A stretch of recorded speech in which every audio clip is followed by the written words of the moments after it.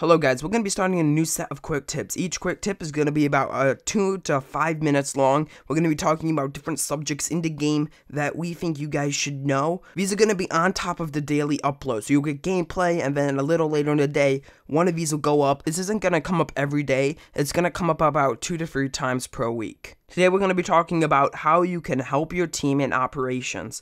Operations are a major part of Boom Beach. It's what connects you to your task force. If you are a lower level, it's going to be a lot harder for you in operations. But if you follow some tips I'm going to tell you guys, you're going to be able to own an operation. So for low level players, it could be very difficult in operations. You want to do damage, but your troops just aren't the level high enough to do damage. The first thing you have to realize is you can't go straight to the HQ. You have to try to take out a defensive building, focus on one defensive building. That's gonna, if you could destroy that building, it's gonna help your team beat the operation. You don't want to use artillery or barrages to take it down. If you just use artillery barrages to take it down, and then you retreat, that's gonna annoy your team a lot, and you might even get kicked. If you want to do the most damage and stay in your task force the longest, you have to try, and you're gonna lose all your troops. That's part of operations. You're gonna lose your troops. So you just have to be okay with losing your troops. So another tip for you guys, if you have a 3-hour boost, you're gonna do it at the end of that boost, maybe at 2 hours and when there's like 10 minutes left. That is unless you are gonna be offline and long enough for your troops to retrain. So that goes for lower level players, but what about higher level players? What I mean by higher level players is you're one of the highest levels in your task force. So depending on your task force size, you'd be either top 1, top 2, top 5, or top 10 or so, depending on your size. That goes from 5 to 50. Your goal is to clear the base after all your lower level teammates have cleared a path just for you to come in. So what you need to do is you need to scout the base at the beginning of the operation and tell the lower level players in your task force what you're planning on doing and telling them which defense they need to take out to help your path win. So if you are using, usually it's going to be shock launchers and rocket launchers are going to be the most threat to you. But if you're planning on using tanks, definitely tell them to take out the boom cannons around the base. Also, look at the range of the items. If you are planning on going on the left side, you don't need to take out defensive buildings all the way on your right side.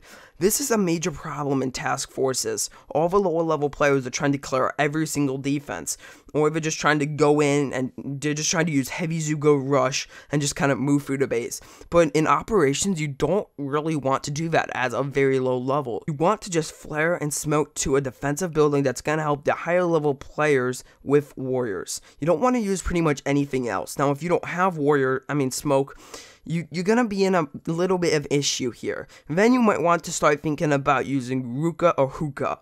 So, which one do you use? If there are a lot of boom cannons, you're going to go with Ruka. If there are a lot of splash damage like rocket launchers, you're going to go with Hookah.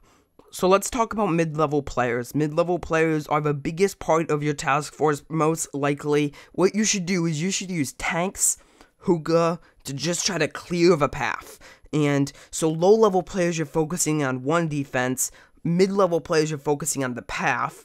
And high-level players, you're just going to be focusing on taking the HQ down. So that's actually the very simple way of thinking about it. So definitely try to use Hookah, Ruka, or tanks and try to clear off the path. What I don't recommend is taking a boat of warriors with any of those strategies. It's just pointless, guys. I see a lot of people do it in task forces. It's just pointless. The main thing you have to think about is helping your team. You can't do it all by yourself. You need to destroy little buildings leading up to the HQ. If you have warriors, warriors are the best for low-level players. If you have warriors with smoke, you just flare and smoke them to like a shock launcher. Now, every single operation base is different, so I can't tell you one defense to take down or one place to take down.